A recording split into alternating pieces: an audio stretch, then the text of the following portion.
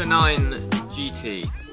I've got a little bit of a, I don't know, not an issue with this bike, but I have in the past. I rode the original 900 GT, it was called then. Now it's called the 9 GT. To be honest, I also rode the very original, the non-GT version, just the MT09 Tracer, I believe it was called, the first one. So I've ridden all variants, and to be honest, I've never really liked the bike.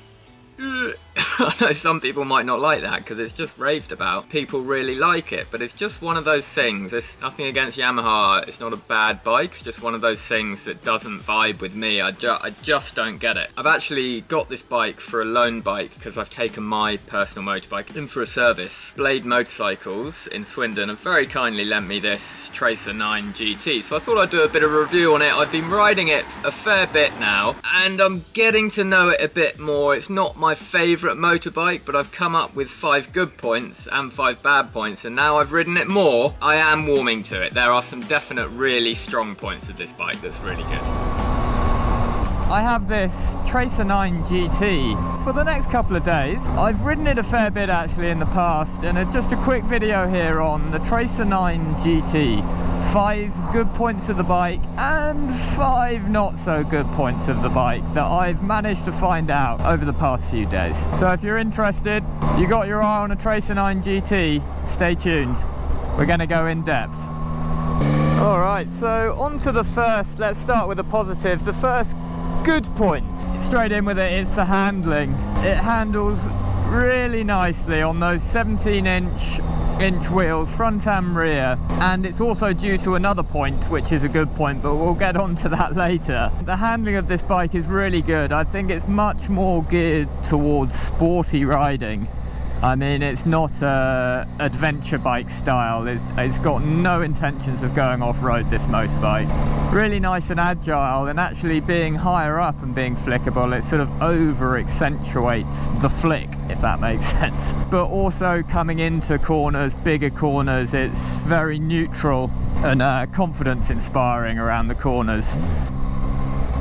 So, coming on to the first bad point of the Tracer 9 GT. Sorry, I've got to go with the bad points, but stick with me because actually there's a lot I've learned about this bike that's interesting. First bad point, maybe this is just my size and build. I mean, it could be, or it could be because I've jumped off my personal bike, Triumph Speedmaster. I've got the comfort seat. It's just so comfy and squishy, that seat. It's so nice. The seat is a little bit hard and uncomfy actually. I found even just picking it up from the dealership, maybe I need to get used to it, but when I was riding from the dealership, about an hour's ride, I was quite uncomfortable on my backside. Quite a hard seat, and I find it actually, I sort of, when you're riding, this is my riding position, it sort of pushes you forward, me forward quite a bit into the tank. I just find it a little bit uncomfortable, but that may be a personal, my dimensions, human being dimensions. On to good point number 2, and this is actually a really good point of the bike. One of my favourite points is the suspension, which ties in with the first point, the handling. It's really good suspension for a bike of this price. You're getting premium, and it's KYB fully adjustable automatic suspension, front and rear, which is really clever. So apologies, did I say the suspension was fully adjustable? I meant semi-adjustable, KYB semi-adjustable front and rear, and it adjusts the damping. It's really clever. So you can go into the modes here on the dash, and when you configure your different rider modes, 1, 2, 3, 4, it actually changes the damping of the front and rear suspension automatically in those modes, and you can definitely feel it actually. And that is one point that's, having ridden the bike for longer and got some experience on it, is actually warmed me up to the bike, and I'm getting to get a feel for it and really getting to sort of realise what it's about and why people like it. Rightio, coming on to bad point number 2. Straight out with it, it's the dash setup, the split screen. I don't mind the split screen too much, that's not really the problem. You get used to that, and I find that sort of works. It's more that just it's too complicated. It took me a good 45 minutes to work out how to change the riding modes properly. Once you've got the hang of it, it works, it's alright, but it takes a while to get the hang of, and yeah, it's just overcomplicated. So just stopped off at this nice little pub I was just riding past. Thought it was a good chance, just a brief look at the dash, why I find it so complicated. So turning the dash on, I mean, I really don't mind the split screen now. As I was saying, I'm used to that. It's not really a problem, but it's just the intricacy of everything that's going on when you're riding. It's just a little bit too much. Along with the dial, you have the whiz wheel. This is another real hate. You have the whiz wheel on your right hand, your throttle hand, which is just, I don't understand why they didn't put that on the left and possibly the cruise control on the right, because you can't really adjust it whilst you're riding along. You have to come off the throttle and adjust it, which is a bit of a strange concept. To change the rider modes, I've finally worked it out. You have to hold down the mode button here and then you can flick up and down there, but then you can also, there's like a sub menu that you can go into down here and adjust the traction control as well. So yeah, it's just a little bit overcomplicated. We're getting up the list a bit now, on to good point number 3, and this is the best point about the bike, to be honest. It took me a while to get used to it and its characteristics, because it's not usually my style of motor. Oh, I just gave the game away. Point number 3. Oh, it's that engine, that CP3 triple 900cc motor. It's a bit of a weapon, to be honest. Initially, I struggled with the engine. I didn't get it. Everyone was like, oh, the MT09 triple, the CP3 is an absolute peach. I really wasn't into it. It was not for me, but having spent time with it and got used to it, it's a really nice package. If you want to relax on the bike, you can just buzz along. It's probably going a bit fast back there. Sorry about that. You can buzz along at low revs, 3000 RPM, and it's just very smooth, relaxing. You can pottle around town. It's not making you need to feel eager, if you know what I mean, but knock it down a bit and rev it up to 9000, 10,000 RPM, and it's an absolute riot. It sounds great as well. It's got a lovely induction noise. Another thing on the engine, just before we get to this point, when you move rider modes, so I'm in rider mode 3 at the moment because it's a little bit damp, you put it in rider mode 1.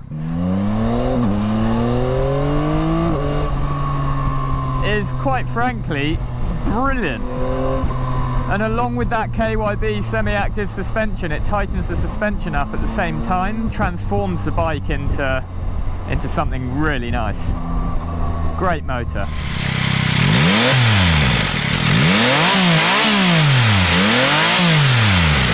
Right, on to bad point number 3 after that beautiful motor and beautiful sound. And I suppose with the price, it's over £12,000.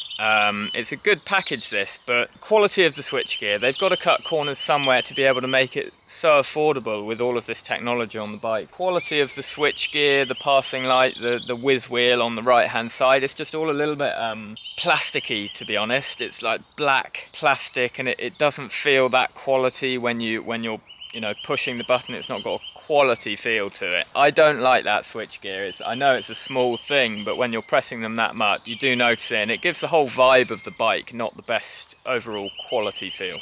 Good point number 4, and quite frankly, this is up there with the engine. I was literally, it's the best one I've ever used on any motorbike. The quick shifter for changing. Quick shifter up and a rev match on the downshift as well. You can do it any revs, any gear, and it is just so smooth into gear. It's the best one I've ever used. Like I said, I'm really impressed with the quick shifter. Let's get on the road. I'll demonstrate what it's like. Yeah, so the quick shifter really is something special on this bike. It impressed me. As I say, it's the best one I've ever used. Let's have a little blip up here and I'll just show you how quick it is. Literally any gear. You can go from first to second. You can be low revs, high revs. It's just so smooth.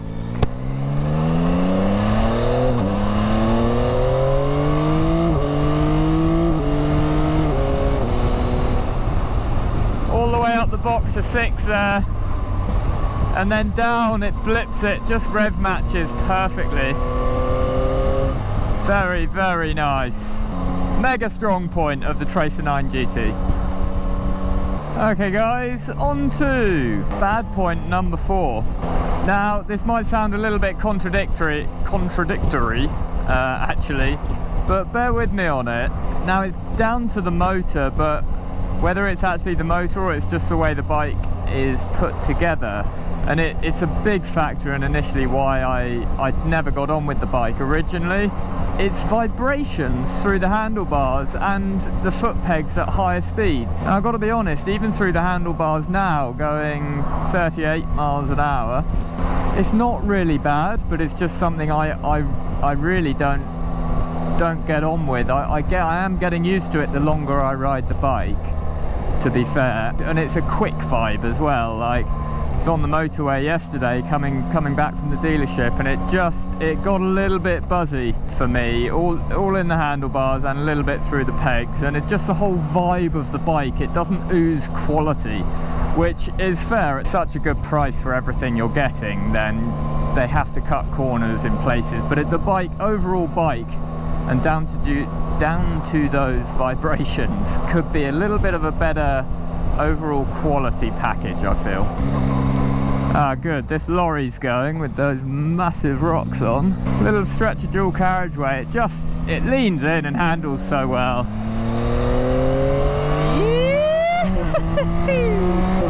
It's fun, it's so much fun, but it's those vibes just at the higher speeds and a little bit at lower. I mean, they would really get to me on a tour.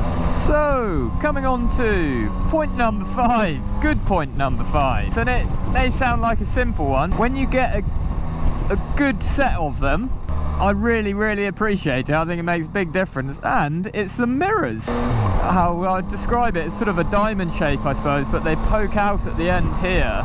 And you just got really good visibility through them, which I really appreciate. And they're adjustable, obviously, but they're very easy to adjust to fit your height and your shoulder width, etc. And I've just immediately hopped on, set them on, and great, can see everything out the rear view. And when you're on the dual carriageway and motorway, etc., they're really good as well. Coming on to the final bad point number 5 is the wind protection. Sorry if I'm shouting, it's the wind. I've seen other reviews of people completely slating the wind protection on this. I don't think it's that bad. It's definitely a weak point of the bike. The screen itself, the adjustability is great. One hand, well, I say one hand, yeah, there you go. One hand down, one hand up on the fly. Really easy, but yeah, I'm getting a lot of wind blast and buffeting to the top of my head, and actually coming around to my shoulders as well. It's sort of knocking you around a bit. Not the best wind protection. So, loath to finish on a bad point for this bike, because I've grown to quite like it. Whether I'd have one myself, different question, but I see the appeal of it. It's a really fun motorbike. And let's finish on a good point. An extra bonus good point, number 6. The brakes are really good. Up front it's 2-disc, 298mm, 4-piston Nissan calipers. And yeah, they're really nice brakes. They're not mega sharp, but they're really nice and progressive on the lever. Nice and light, and they're not grabby, they're not too sharp, they're not wooden, they're really good brakes. I've sort of overlooked it because they've been so good. I've put so much trust in them. So there you have it. For overall, for £12,195,000 British pounds. I don't know whether I would have it personally, but it's a really good value for money. For that type of money, you're getting a lot of electrical equipment, cruise control, ABS, traction control, adjustable riding modes, heated grips, you can get heated seats, you know, you've got the lot. I actually think it's really good value for money, and that engine is sweet. Thank you very much for watching. As always, if you like the vid, guys, please don't forget to subscribe to the channel. It massively helps. Have a good week, have a good weekend, wherever you are. Stay happy, keep riding. All the best. I'll see you in the next one. Ciao, Bella.